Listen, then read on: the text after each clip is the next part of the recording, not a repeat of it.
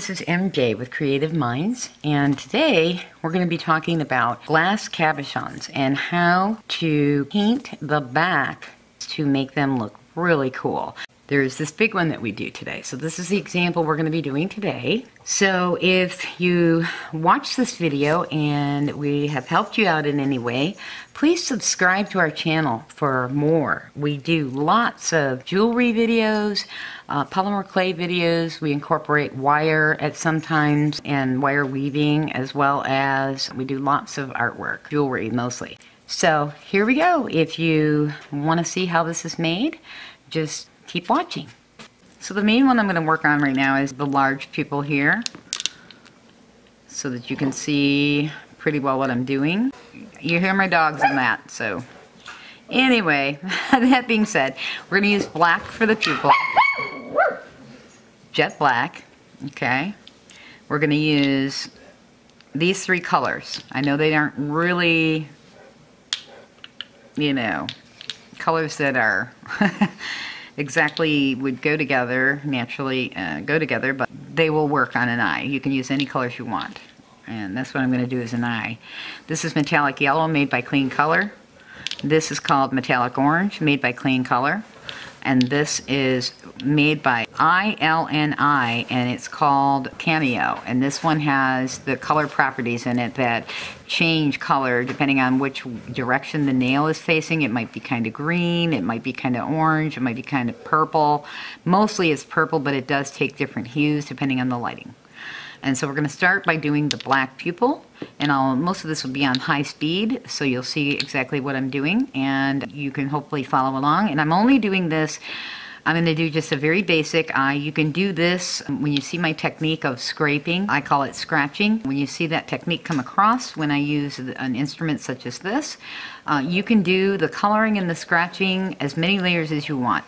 I'm just going to do a very basic eye for the purposes of this tutorial, so that you're not watching it forever. But you can make a very, very defined and interesting looking eye by using many colors and many layers of scratching. Okay, so we'll move forward now.